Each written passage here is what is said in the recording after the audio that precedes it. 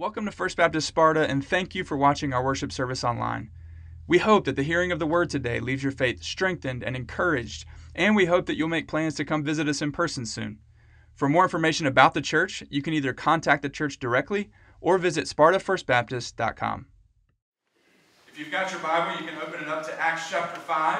We're going to be in Acts chapter 5 this morning, verses 27 through 42, as we continue our study through the book of Acts. Last week, we started this two-part story with the apostles, all 12 of the apostles, being arrested for the second time by the Jewish officials. They were preaching Jesus in the temple, which they had already been warned not to do. And so they were arrested. They were put in jail. But what we saw last week is that while the Jewish leaders were meeting and plotting about what they were going to do with the apostles, an angel came into the prison, and with the doors locked and the guards present, led a jailbreak. The angel told them to continue the mission, to go back to the temple, preaching in the name of Christ. And that's what the apostles did. When the Jewish leaders realized what's going on, they have to go back to the temple, arrest them again, and that's where we pick up the story today. With the 12 apostles standing before the Jewish council, answering questions about their act of civil disobedience. So stand, if you will, in honor of the reading of God's Word, Acts chapter 5, starting in verse 27. And when they had brought them, they set them before the council. And the high priest questioned them, saying, "We strictly charged you not to teach in this name. Yet here you have filled Jerusalem with your teaching, and you intend to bring this man's blood upon us." But Peter and the apostles answered, "We must obey God rather than men. The God of our fathers raised Jesus, whom you killed by hanging him on a tree. God exalted him at his right hand as leader and Savior, to give repentance to Israel and forgiveness of sins. And we are witnesses to these things, and so is the Holy Spirit, whom God has given to those who obey him." When they heard this, they were enraged and wanted to kill them. But a Pharisee in the council named Gamaliel, a teacher of the law, held in honor by all the people, stood up and gave orders to put the men outside for a little while. And he said to them, "Men of Israel, take care what you are about to do with these men. For before these days, Theudas rose up, claiming to be somebody. And a number of men, about 400, joined him. He was killed, and all who followed him were dispersed and came to nothing. After him, Judas the Galilean rose up in the days of the census and drew away some of the people after him. He too perished, and all who followed him were scattered. So in the present case, I tell you, keep away from these men and let them alone. For if this plan or this undertaking is of man, it will fail. But if it is of God, you will not be able to overthrow them. You might even be found opposing God." So they took his advice. And when they had called in the apostles, they beat them and charged them not to speak in the name of Jesus, and let them go. Then they left the presence of the council, rejoicing that they were counted worthy to suffer dishonor for the name. And every day, in the temple and from house to house, they did not cease teaching and preaching that the Christ is Jesus. Let's pray. God, this is your word. What an inspiring word it is. But I pray that it wouldn't just inspire us like a motivational speech. I pray that it would inspire us with heartfelt courage and heartfelt joy. That we would go out into the world shining the light of Christ. We pray these things in Jesus' name. Amen. Here's the main idea this morning. Trust in God's sovereign power and plan enables believers to live with courage and suffer with joy. Trust in God's sovereign power and plan enables believers to live with courage and suffer with joy. One of the most common questions we ask our kids is this: do you trust me? Do you trust me? when you're screaming at me because I won't let you have your fourth brownie, do you trust me?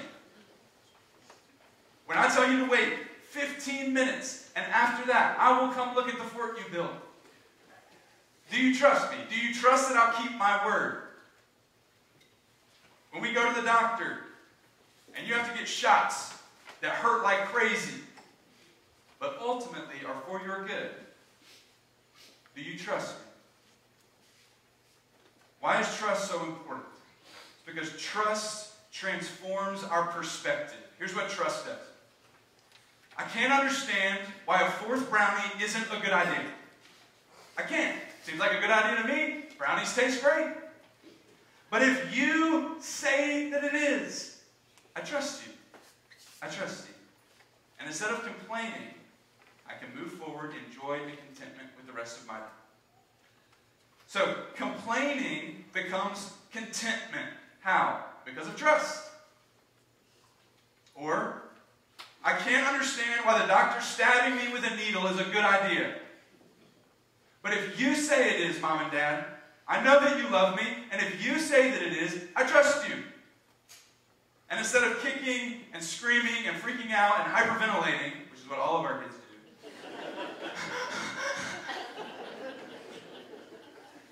I'll face my fears with courage. Why? Because I trust you. I trust you. It still hurts. I'm still going to cry. But if you say it's good for me, then I'll endure the pain with joy. So trusting God allows us to face fearful situations with courage and painful situations with joy. That's where we're going today. So point number 1. Trust in God's sovereign power enables believers to live with courage. Look at verse 27.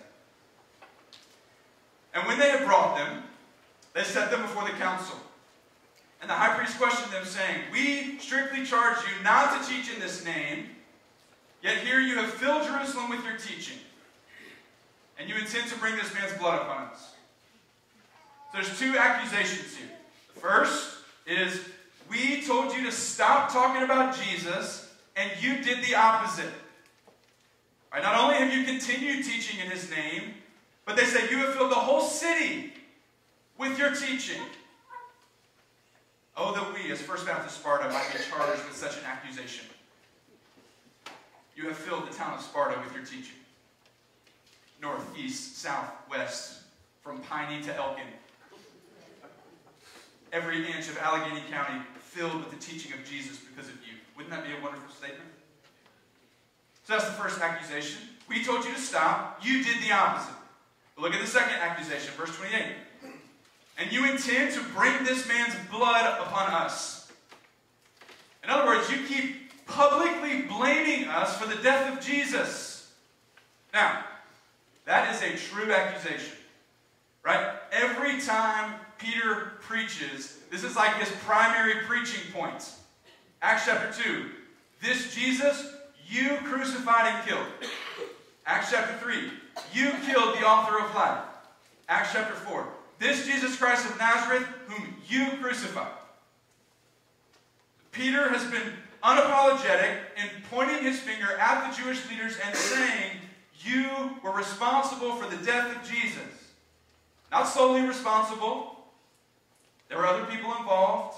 Pilate, Herod, the Roman soldiers, they played their part as well. It was both Jew and Gentile that conspired against Jesus. But the Jews and the Jewish leaders specifically were key players in the plot. Now, Peter doesn't pull this accusation out of thin air. Listen to what the people in Jerusalem said just prior to Jesus' crucifixion. It's in Matthew 27, 24 and 25. So when Pilate saw that he was gaining nothing, you remember Pilate knows Jesus is innocent. He's trying to figure out a way to set him free. When Pilate saw that he was gaining nothing, but rather that a riot was beginning, he took water and washed his hands before the crowd, saying, I am innocent of this man's blood. See to it yourselves. And all the people answered, His blood be on us and on our children. In other words, Pilate, you don't want the blame? You don't want to be held responsible for this? That's fine. Blame us. hold us responsible, hold us accountable. His blood be on us and on our children. So Peter is absolutely justified in his preaching, and he says so in his response. So in verses 29 and 30, Peter responds to both of the accusations. Look first in verse 29. But Peter and the apostles answered, "We must obey God rather than men." So this is his first response to the first accusation. We told you to stop preaching in the name of Christ, and you didn't obey. Why? Because we must obey God rather than men. The problem isn't that we didn't hear you. The problem is that ultimately we don't answer to you. Now there's a consistent teaching throughout the New Testament that does require and command Christians to submit to earthly authorities. Romans 13:1, let every person be subject to the governing authorities. 1 Peter 2:13, be subject for the Lord's sake to every human institution, whether it be to the emperor as supreme or to governors as sent by him to punish those who do evil and praise those who do good. Even Jesus says, give to Caesar what belongs to Caesar. But the second half of Jesus' sentence in that teaching puts boundaries on Christian submission to government. Jesus says, give to Caesar what belongs to Caesar, but give to God what belongs to God. So what Jesus, Paul, and Peter, all three agree on is that when the commands of God come into conflict with the commands of government, our final allegiance belongs to God. Now Peter continues with his response to the second accusation. Verse 30. The God of our fathers raised Jesus, whom you killed by hanging him on a tree. And God exalted him at his right hand as leader and Savior to give repentance to Israel and forgiveness of sin. So the Jewish leaders are like, hey, why do you keep trying to pin this man's death on us? Why do you keep trying to put his blood on our hands? And here Peter is doing it again. He says, you killed him. You hung him on a tree. Now when Peter says that, he's referencing a passage from Deuteronomy 24. Deuteronomy 24 says, cursed is everyone who is hanged on a tree. So that's what the Jewish leaders were saying about Jesus. And Peter's telling them, your opinion of Jesus was that he was cursed. But God's opinion of Jesus, exalted.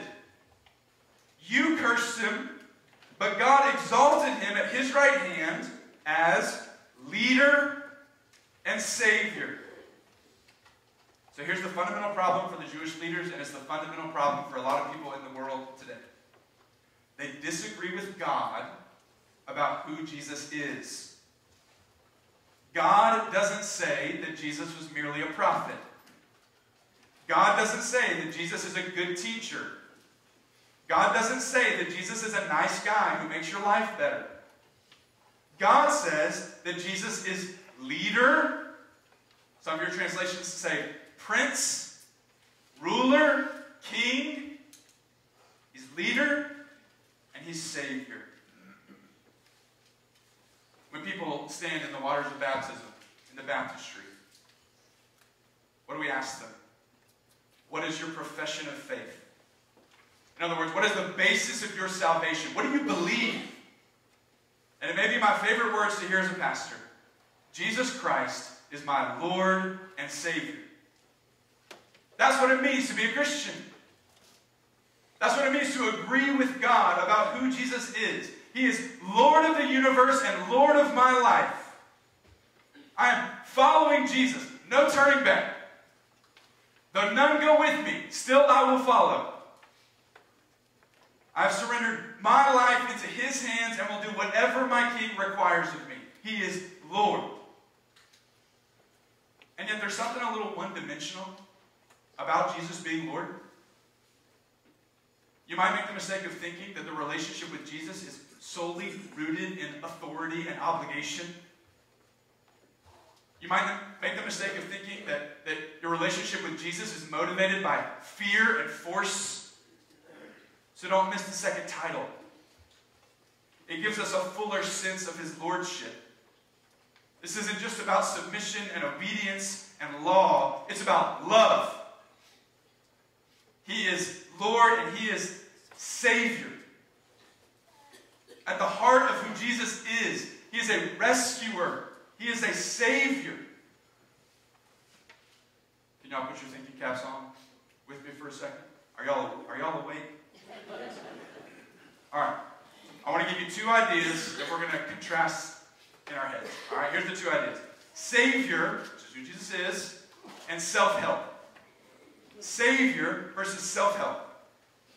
Now, there are a lot of different flavors of Christianity in the world, right? Yeah, we believe the Bible. Yeah, we believe in Jesus. But there's a lot of different flavors to that.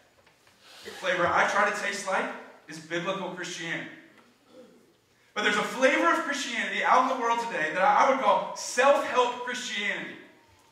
It dominates the Christian bookstore shelves. And here's the underlying story that flavor is rooted in. You are a good person, but life is hard. And as you live your life trying to be a good person, you're inevitably going to bump up against difficult situations, right? You're going to have your patience tested. You're going to have your faith tested. You're going to have your joy tested. And so what you need to do is you need to stay close to Jesus, because Jesus is your life coach. Jesus is your personal trainer, right? I need a personal trainer. Someone who will tell me to wake up and go to the gym and do my workouts. And that's what Jesus is in self-help Christianity. He's right there beside you, cheering you on. Be patient. Choose joy. Keep the faith. You can do it. So if life is a pool, you're an okay swimmer, but you need a swim coach who will help you swim stronger in the face of adversity. That is self-help Christianity. But here's the problem. Here's the problem. In that version, in that flavor of Christianity, Jesus is a helper, not a savior. He's a helper, not a savior. The word savior implies desperation. The word savior implies hopeless peril. And for Jesus to be the savior, it implies that He's the hero of the story, not the sidekick to your story. So here's how I believe the Bible presents Jesus as Savior. You're not an okay swimmer who needs a swim coach. You're lying dead, having drowned at the bottom of the pool. You are hopelessly and helplessly sunk. So you don't need a swim coach. They can cheer you on all they want, but you're going nowhere because you're sunk at the bottom of the pool. You don't need a coach. You need a lifeguard. You need someone to jump in the pool, drag you out, and bring you back to life. And that's how Ephesians chapter 2 describes our salvation. It says in Ephesians 2:1 that you were dead. Circle that word, dead. You were dead in the bottom of the pool, in the trespasses and sins in which you once walked. But that God, the Savior, being rich in mercy, because of the great love with which He loved us, He made us alive together with Christ. He brought us back to life. Christ is more than just a helper. He is a Savior. Apart from Him, you can do nothing. And without Him, there is no salvation. And according to verse 31, He's the only one that can bring repentance and forgiveness of sins. Now, if you're the Jewish leaders listening to Peter's speech here, how might you respond? Here's how I would kind of expect them to respond. Wow! What wonderful news! We can be forgiven?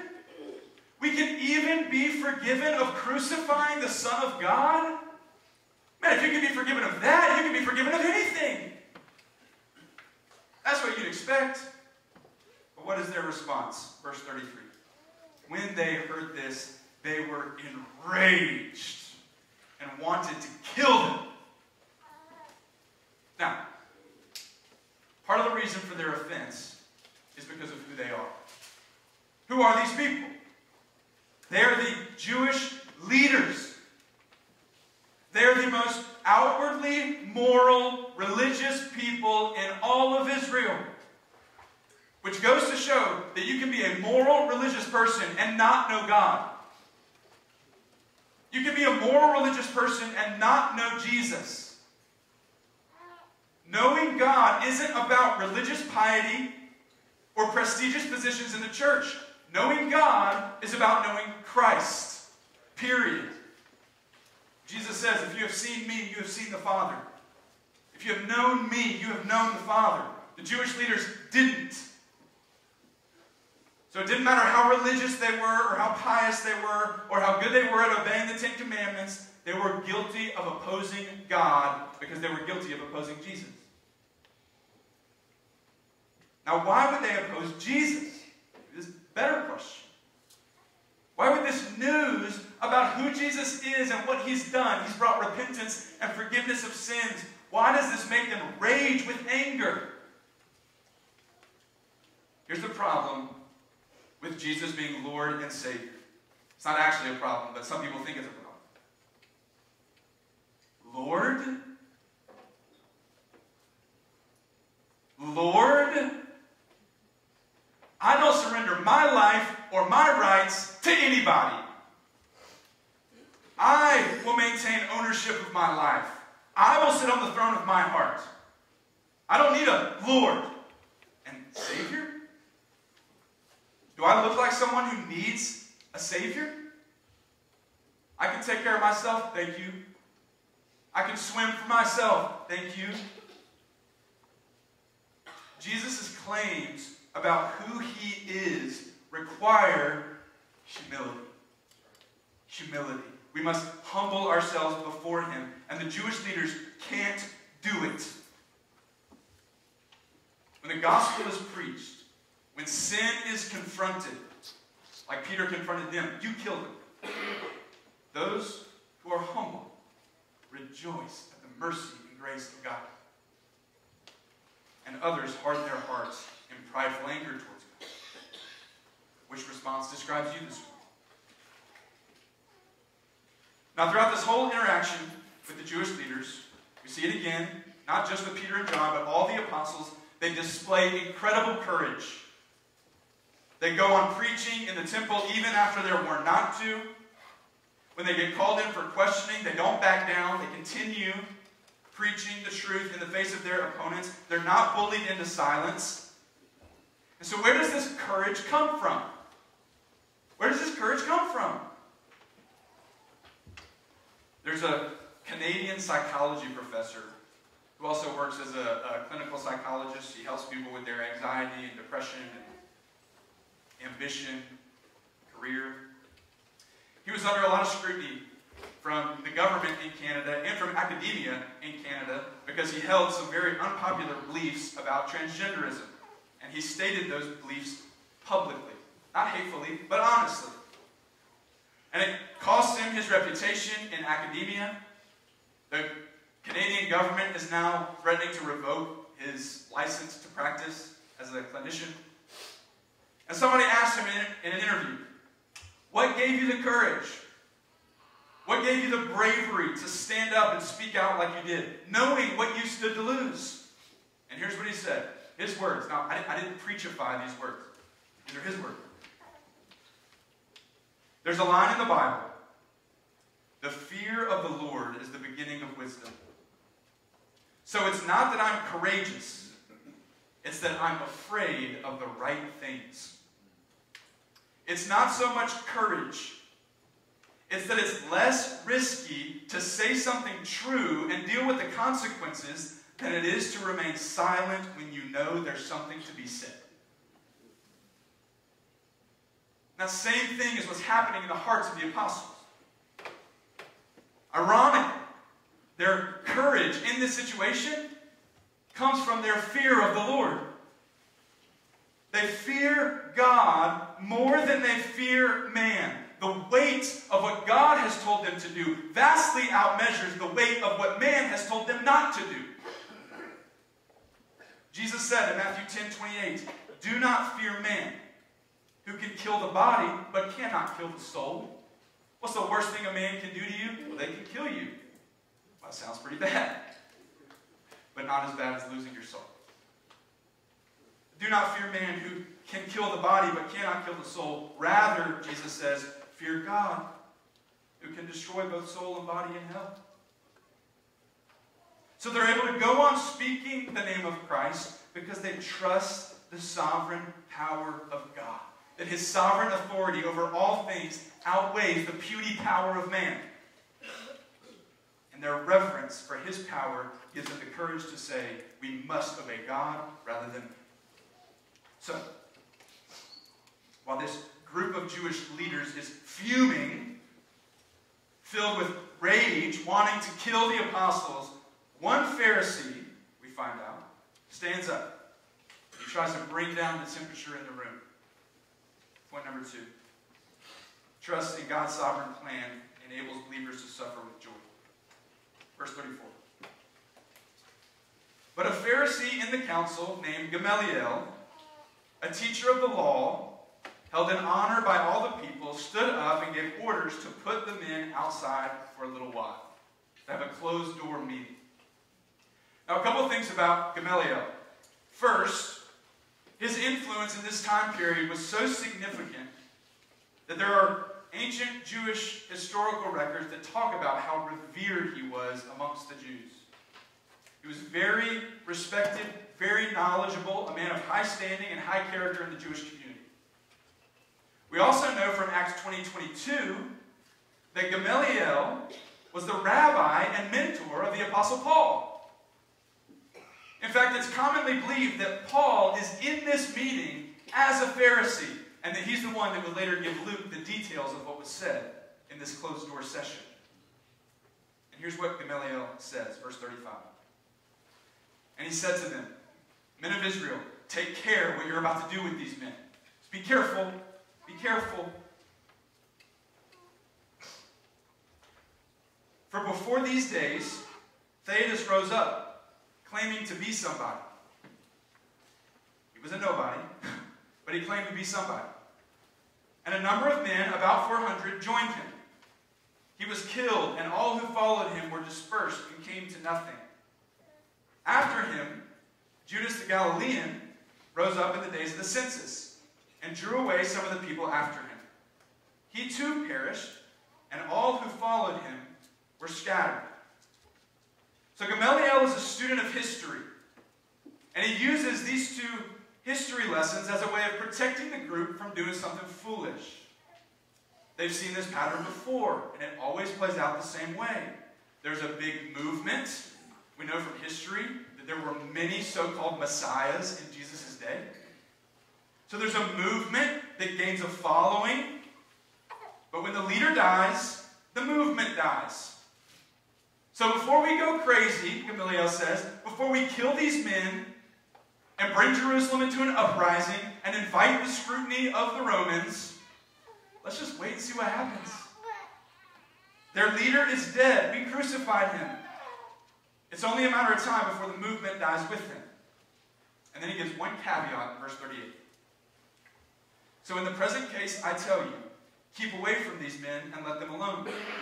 For if this plan, circle that word plan, if this plan or this undertaking is of man, it will fail. But if it is of God, you will not be able to overthrow them. You might even be found opposing God. What Gamaliel is referring to here is the doctrine of divine providence. That God has a sovereign plan for all things, and nothing and no one can stop what God has sovereignly appointed to happen.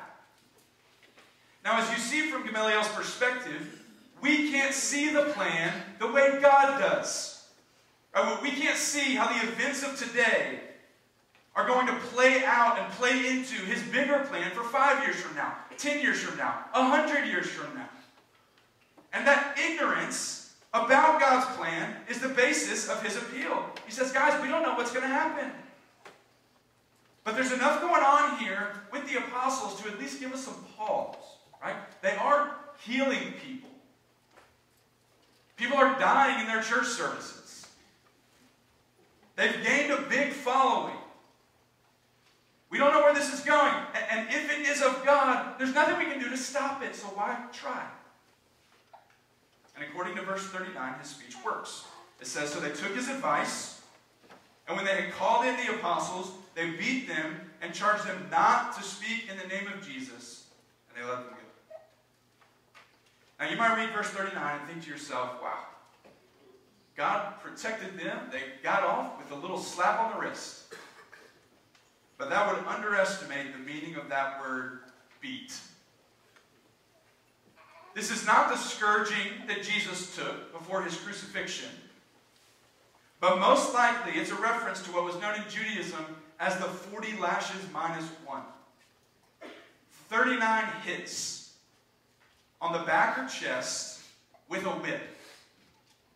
And that number 39, I've heard it, reading it throughout the New Testament as a Christian, but it didn't really stick with me until I started thinking about spanking our kids.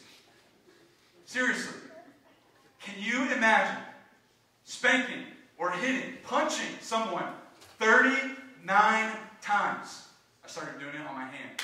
You get to 6 and you're like, oh my goodness. I couldn't imagine being hit or hitting 39 times. This was a severe beating. In fact, it's reasonable to assume, based on what we see in Acts chapter 7, where Stephen is stoned, that this is the final warning before more extreme measures are taken, aka death. So imagine that you've just been beaten badly for teaching in the name of Jesus. You've been beaten badly for being obedient. Forget a spanking, that's for disobedience. You've been beaten for being obedient. How would you feel? Maybe you feel discouraged. God, this is what I can get for being obedient? Thanks a lot. Maybe you feel afraid. There is no way I'm going back into that temple to preach. I'm going to sit at home. I'm going to do my Bible study. I'm going to be quiet. Maybe you'd start doubting. Is this really worth it? Is this really worth it? Wouldn't you consider turning back? Wouldn't you consider shutting up? But look at verse 41. Then they left the presence of the council, rejoicing. Rejoicing? That has to be a typo. It's supposed to say they left the presence of the council weeping, or they left the presence of the council complaining. How are they rejoicing? I think there's two things at play here. Number one, even though the apostles are suffering, they trust in God's providence. They trust in God's plan, the plan that Gamaliel was talking about. And for the apostles, there was no if.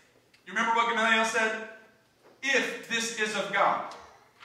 For the apostles, it was, we know this is of God. We were eyewitnesses of Christ's ministry and his resurrection.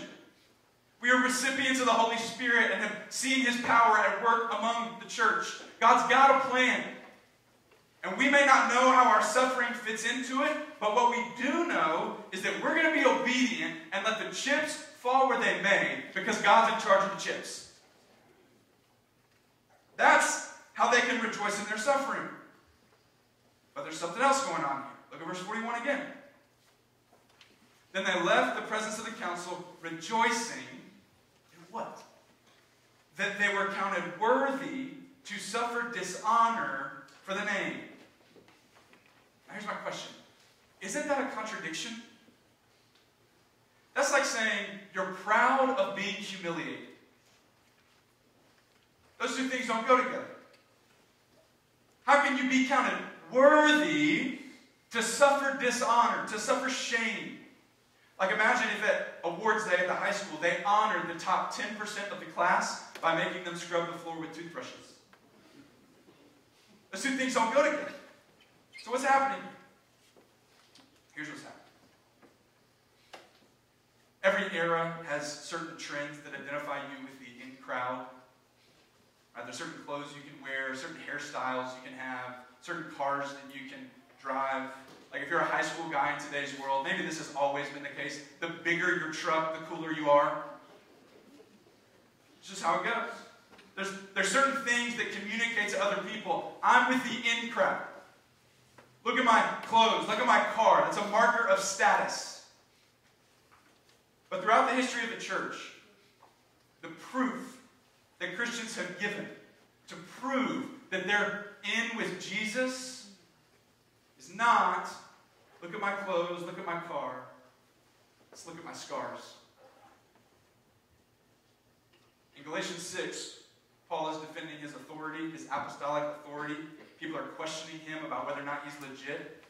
And here's how he defends himself in his ministry. Galatians 6:17. It says, from now on, let no one cause me trouble. Leave me alone. For I bear on my body the marks of Jesus. The reason the apostles rejoiced in their suffering isn't because it identified them with status, but it identified them with their Savior. The American church has mostly adopted the view that if we're suffering, we must be doing something wrong. But for New Testament Christians, it was the opposite. If we are suffering for Jesus, it's because we're doing something right. And so rather than discouraging them, the beating fueled them. Verse 42. And every day, where'd they go? In the temple. And from house to house, they did not cease teaching and preaching that the Christ is Jesus. We've seen this before, but I want to keep pointing it out every time it comes up. What are they teaching and preaching? What is the fundamental message of Christianity?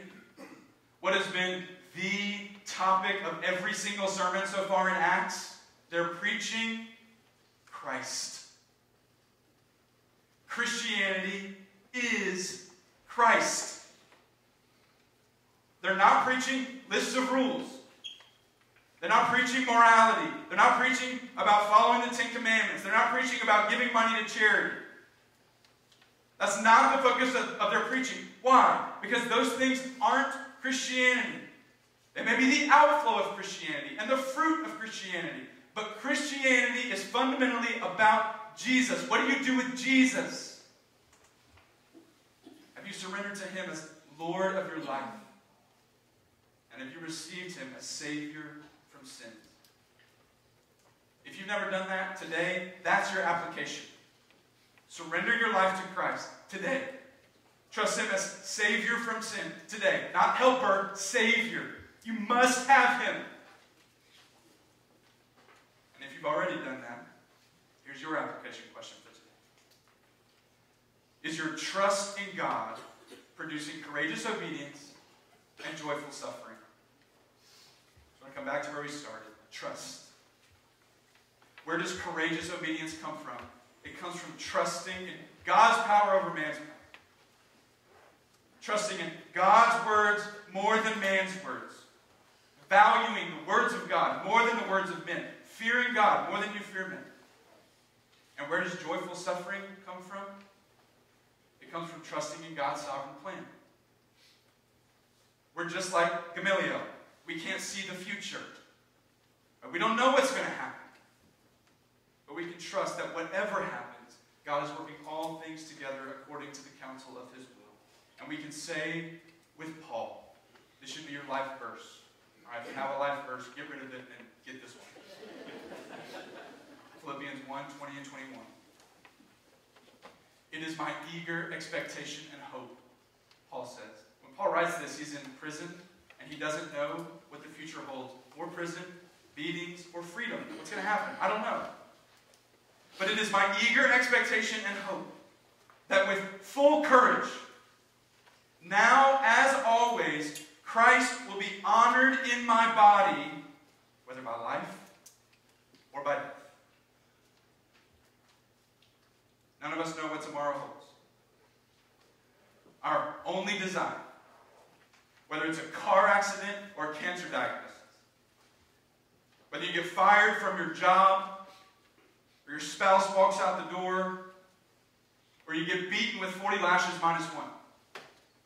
Our only desire should be that Christ is honored in my body, whether by life or by death, good or bad, freedom or prison.